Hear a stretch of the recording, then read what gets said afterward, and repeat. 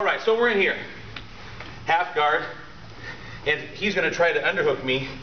And this is basically going to be a battle here for underhook. And if he wins this battle, he's probably going to come up, try to go to a single leg and come up. What I can do is I can grab his head, let's turn a little bit here, and fall back here. So I have his head in here. If I want to, I can try to get a little space if I can. I'll pop my chest back and get a little space. I grab the seat belt, and now I just kind of fall back, boom, with my elbow up. So once again, I cramp. So Dave and I are down. We're fighting.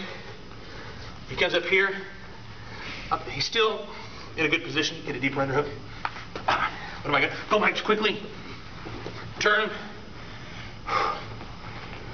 And if I can, from here, if you can get a little space, pop your chest back and come down here, reach in, boom, something right there.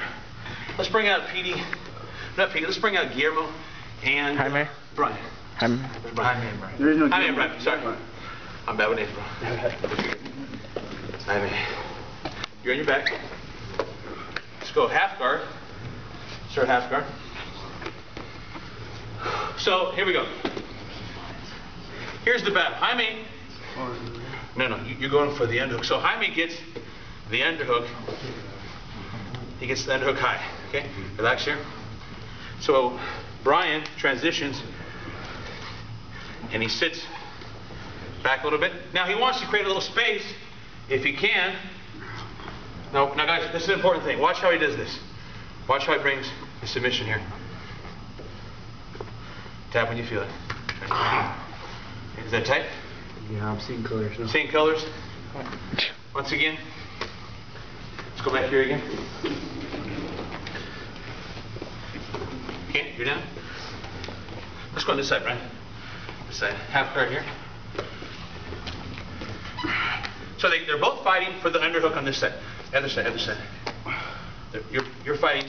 Oh, okay. Yeah, so you get the underhook deep. Look at that. Now, you go to the transition here. You sit back on your side. Pop your head back a little bit, your chest back a little bit if you can get a space.